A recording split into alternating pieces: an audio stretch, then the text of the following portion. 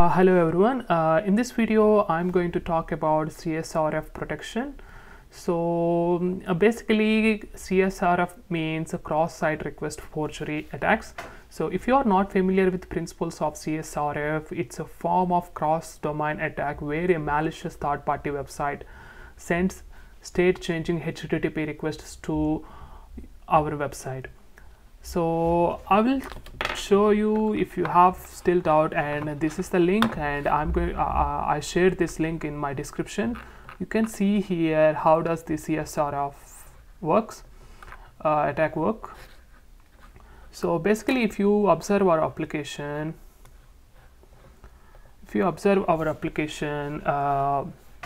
there are many risks in our applications.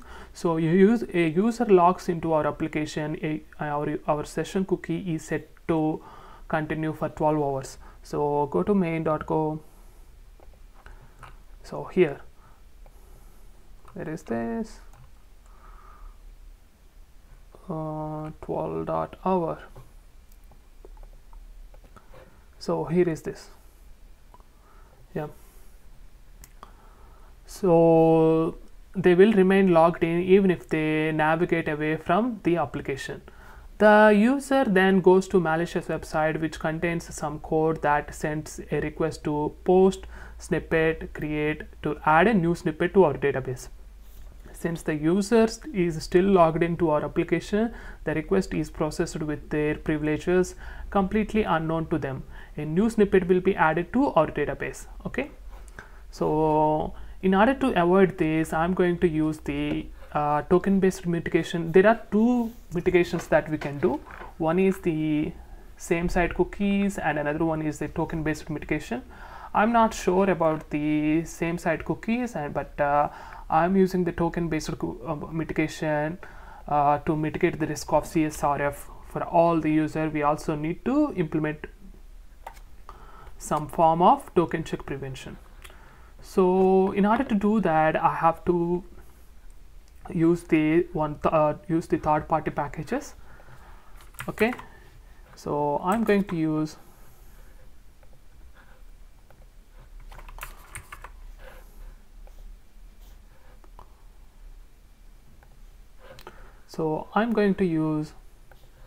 one is CSRF. Okay.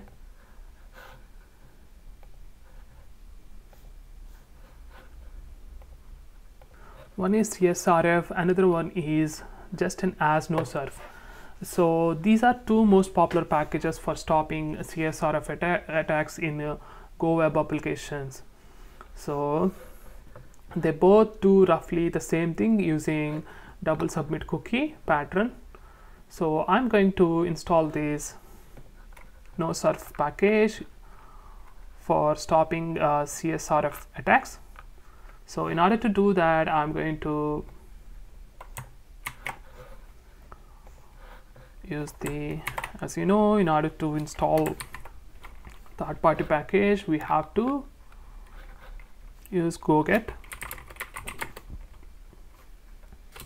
command. So this is go get command. I'm going to get the latest version. Okay, perfect, it's installed. Just go to go.mod if it is installed or not. Okay, it's installed, version 1.1.1. okay, now I'm using the no surf package to prevent CSRF attacks. So just go to the middleware.go. Here I'm going to create one method, no surf package, no surf method func. I already have code. I'm just copy pasting this code.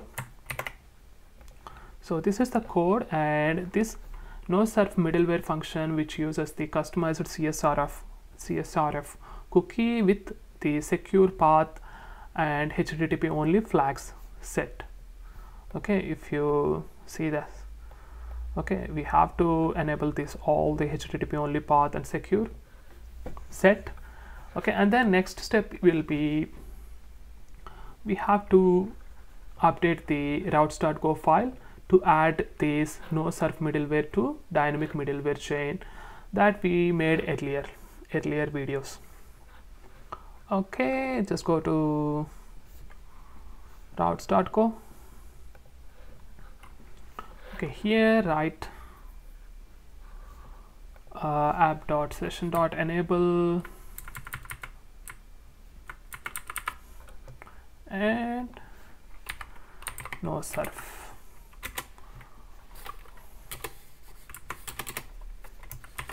Okay, just save the program.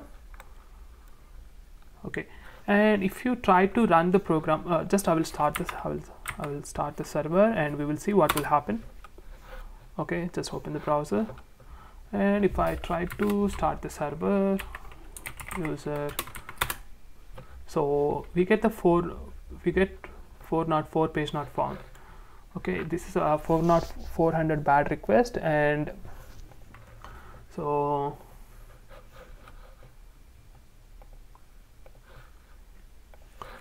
in order to avoid this, we have to make the form submissions work.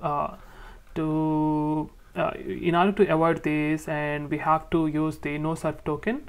So to make the form submissions work, we need to use no surf.token method functions to get CSRF token and add it to a hidden CSRF token field in each of our forms. So that next step is to add a CSRF token field to our template data struct.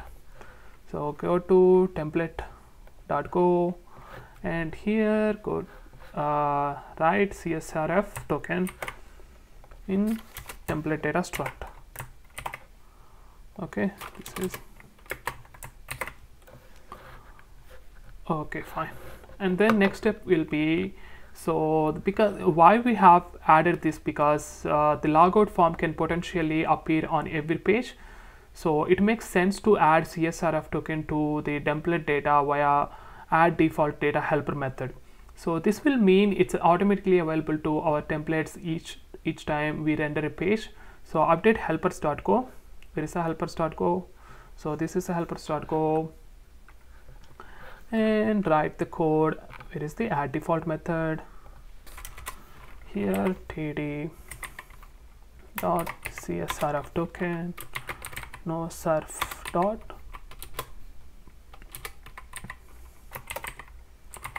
token, or I have to import this package in go to go.mod and just select this no surf, copy, and go back to helpers.go, not helpers.go, in the template.go. Okay, it should be helpers.go, sorry. Okay, now save this file. Okay, perfect. And the next step will be, we have to update all forms in our application to use this token. So in order to do that, I'm going to change each and every file. So first one is base.layout.tmpl.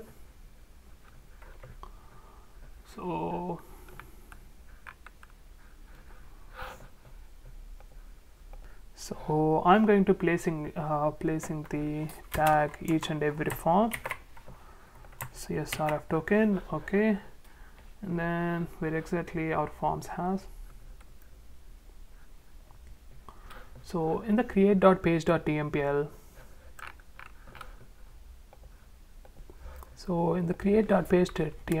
there is a one form here. I have just copy and paste.